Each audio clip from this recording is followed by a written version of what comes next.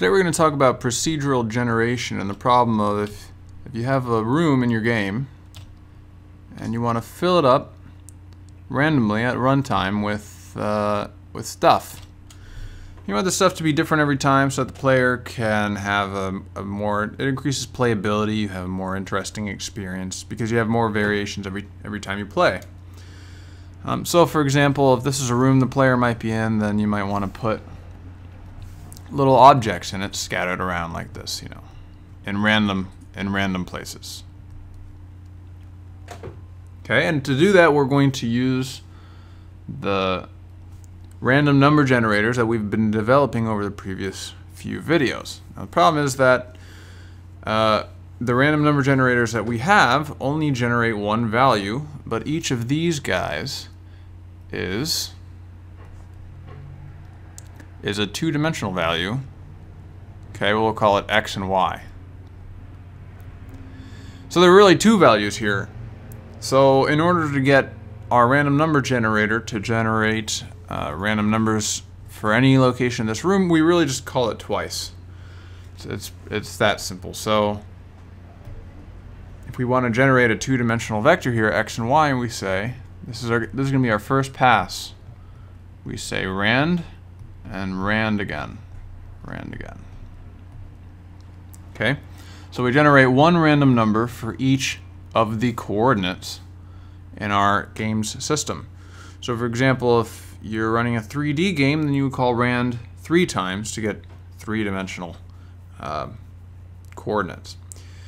The problem is that rand will give you a value between 0 and r, where r is the maximum value that this random number generator will spit out. What we really want is a number that will fit inside this room, because r is going to be a huge number. R is going to be like 2 billion or something like that. We just want something that will fit inside this room.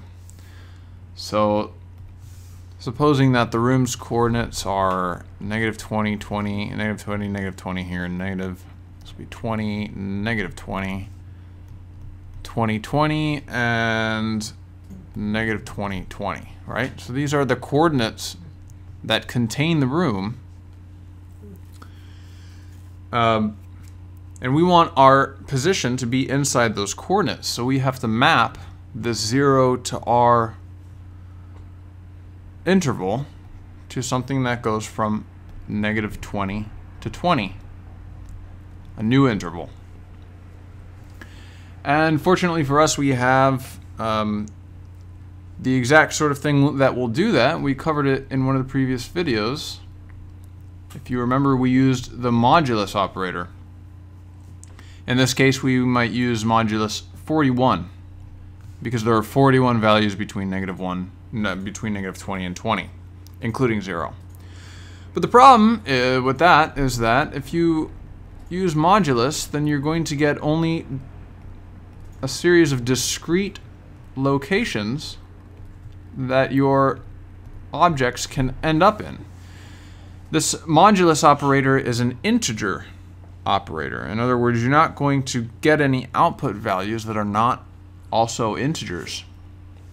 That's going to be a problem because we don't want our objects lined up along lines, invisible lines through our output space. We want to be able to have an object at 4.5 or 6.8 or something. So modulus isn't going to cut it. We need a new approach. And that new approach is actually an old approach. We can just reuse the remap function that we developed in a previous video. And I have a link to it up on the screen right now. So here is rand. And if you recall, remap takes our first argument is the input number that we're going to map from one interval to another. So the first interval is going to be 0 to r, and the second interval is going to be -20 to 20. So this remap function takes in this random number, and this is the input range, 0 to r, And this is the output range, -20 to 20.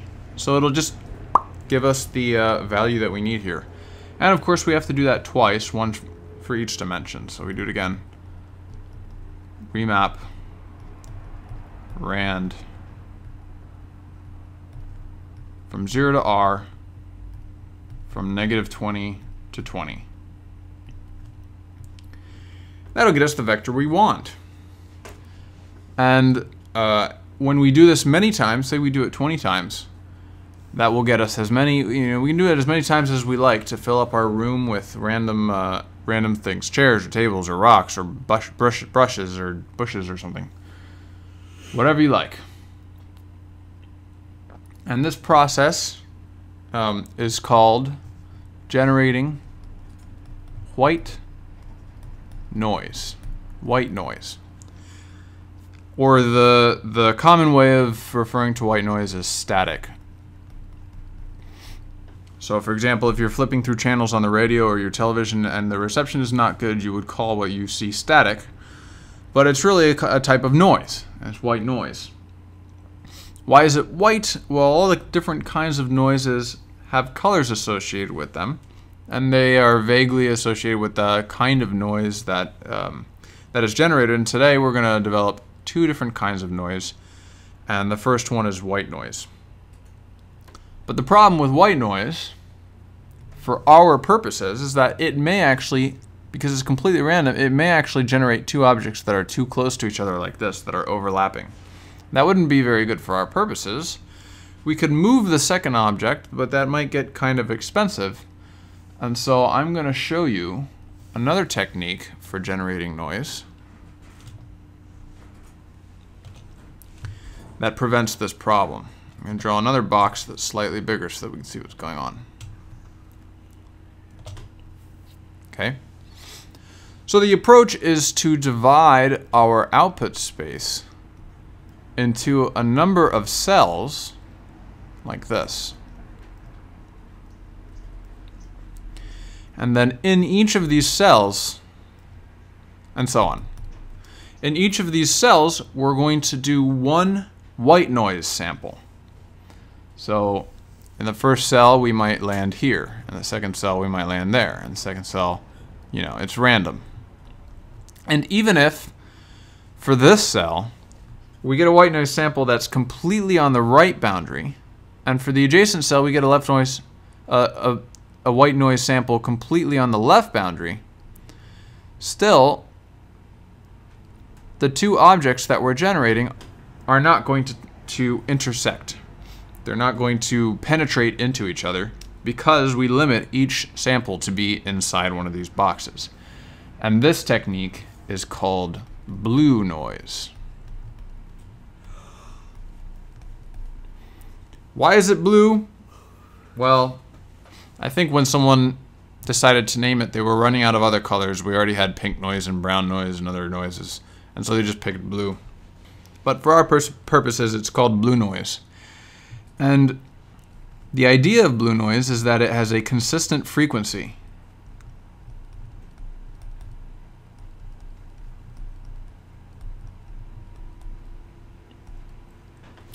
If you remove the orange boxes here, you'll see that your blue samples are spaced more or less the same distance apart, which is about what we want.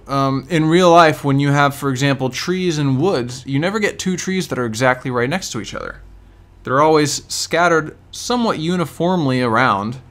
And so blue noise is a fair, at least beginning representation of the sorts of distributions that you have in nature. So this is our first step in procedural generation, is generating this blue noise. And now we're going to go to the code section and see how we would do this in C. Now I've taken the liberty of filling out a procedural generation loop right here that 20 times creates a prop and sets the transform here exactly like we saw in the video. We create a vector and we do this remap function we call random 2 times, and we map everything from -20 to 20. So it's exactly the way we discussed in the video, and let's see the results that we get. So what happens is exactly what we were afraid of. We have these two boxes that are penetrating into each other. And that's not good. We don't want our boxes to do something that's not physically possible. So but as you can see, other than that, if we take the whole picture, we get what we want. We have boxes scattered around the way we want. We just don't want them to penetrate like this. So let's comment this out. And we have to do a little bit of pre-math. Okay, we have to, and you'll see why I'm doing this in a bit.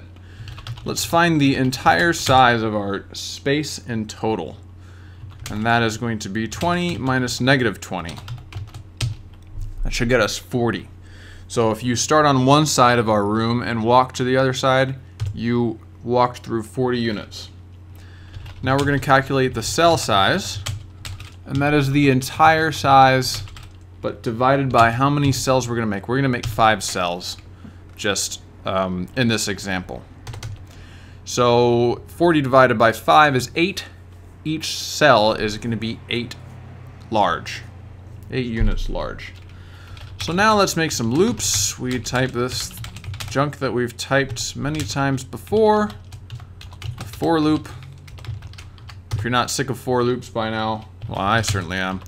So we got to calculate the minimum and maximum extents of each cell.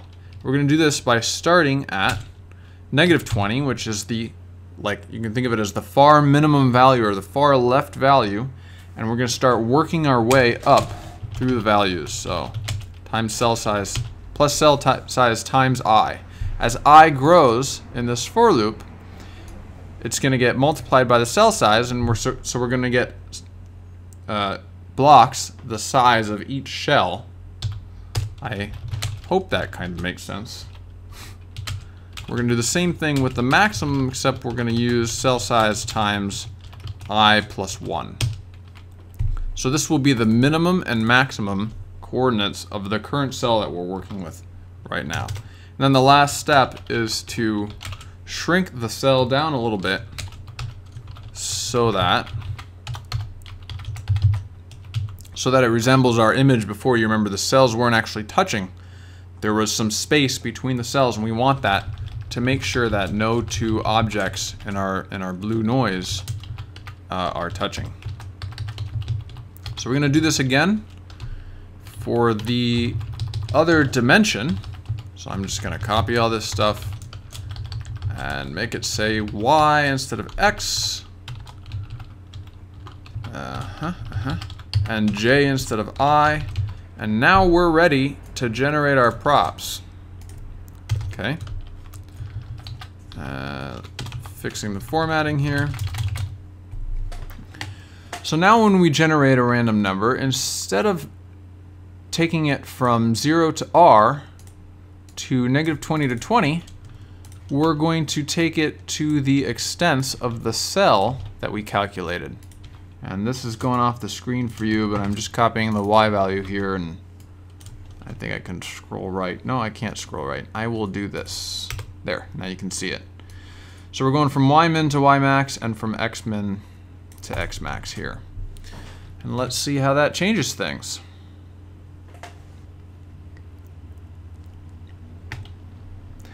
There we go. Now no two boxes should be touching. They come close, but they never touch. And if you were worried about the boxes looking like they are aligned in rows because we made these cells and we put each one in a cell, you can see that they don't really look like they're aligned in rows. This is the benefit of blue noise, is that you get this even, consistent frequency of noise. Your boxes are evenly spread out, but they still don't look like they're neatly contained in cells. So this is good. Next week we're going to learn more procedural generation algorithms, more types of noise, and probability density functions. See you next time.